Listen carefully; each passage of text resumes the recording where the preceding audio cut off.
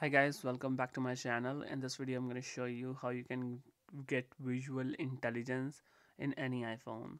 So this is my iPhone 13 Pro, and you know already that we are not getting any Apple AI features in this model. So I'm going to show you how you can get the visual intelligence exactly same like Apple's visual intelligence in this phone. So first of all guys, jump to the App Store.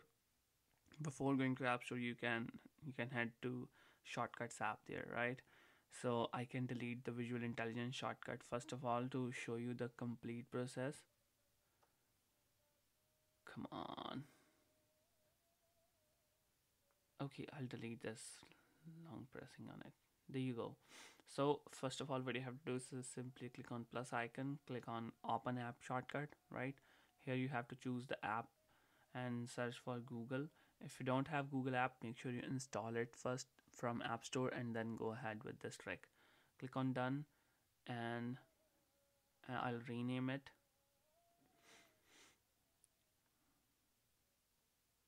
visual intelligence, right?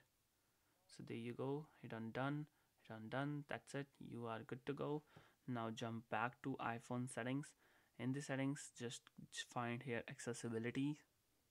There you go, swipe up, you will see touch. Swipe up in the touch section and you will see back tap. Click on this one, and in the double tap, let me show you here, just swipe up to the shortcuts. Here you guys can see here shortcut section is here, and find here the name you have renamed the shortcut, right? So I have set the visual intelligence, so I'll look for visual.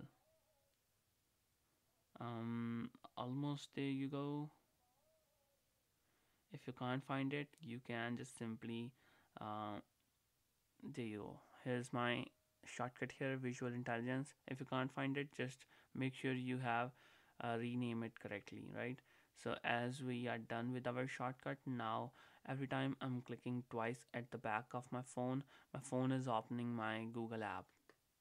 And how this works, Google app have the Google lens, which exactly visual intelligence works exactly like this. So I'll search for any phone, there you go, and Google will give me details.